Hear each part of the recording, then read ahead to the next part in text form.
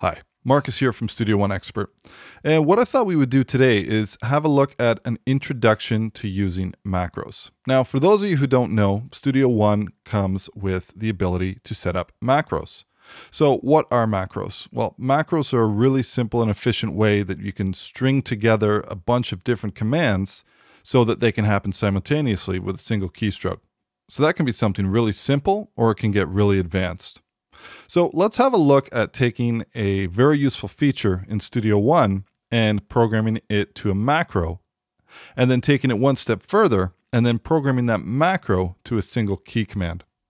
So for this particular example, and just to keep things simple, we're going to be going over data zoom. Now, what is data zoom? Well, if you hover to the bottom right here of your arrange window, you'll notice that we have this slider. And if I move this up, I'm zooming in the resolution of the actual data on the events. So essentially, I'm just zooming in the waveform.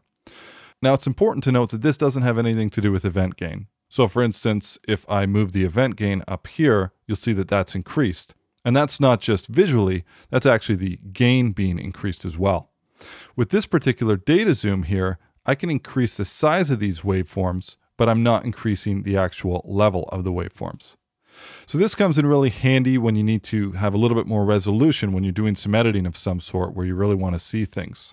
So I can just quickly zoom in here and I can have a little bit more resolution as opposed to that. Okay, so let's have a look at how we can set this up to work for us. Now, the first thing that you need to know whenever you're programming a macro is you need to have an idea of what the name of the actual function or command that you want to program. So in my particular case, I know that it has something to do with data zoom because I can hover my cursor over here and you'll notice that it says data zoom right over there.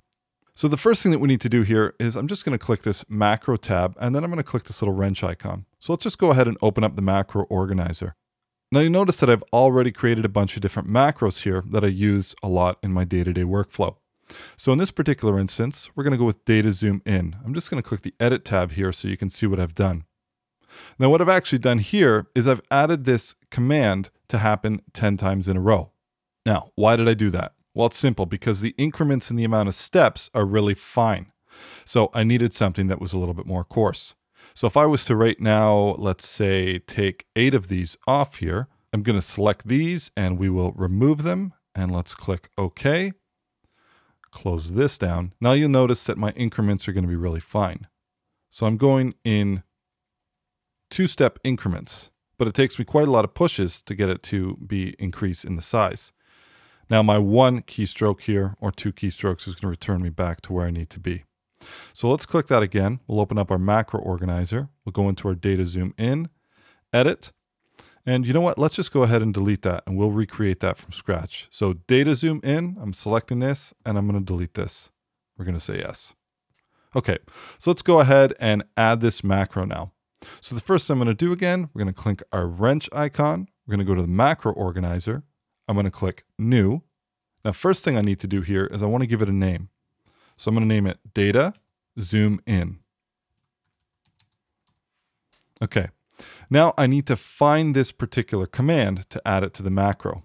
So in the search option here, I'm just going to click data. You'll notice that it's brought up in under zoom, we have data zoom in. So I'm going to select this, I'm going to add it, and I'm going to add this 10 times because like I said, I don't just want to have those fine steps, I want it to jump up in coarse increments. So we've got 1. Okay, so there's our 10. So we've added those. Okay, now I just need to click OK here.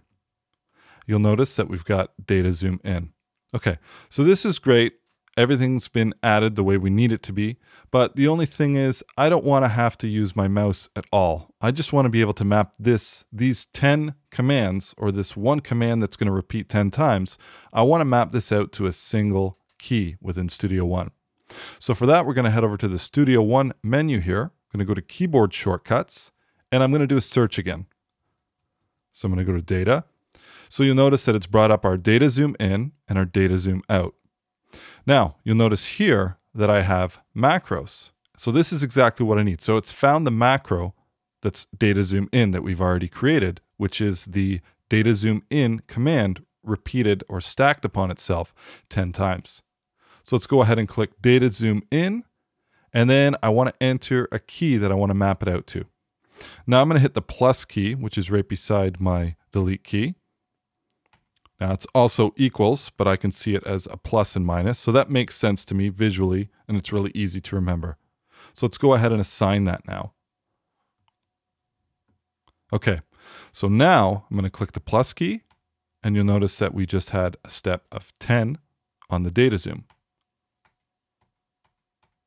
So now, instead of having to go to the mouse slider every single time I want to zoom in, I can simply click my shortcut as many times as I want to. Now, let's have a really quick look at my data zoom out macro that I created. Go to edit.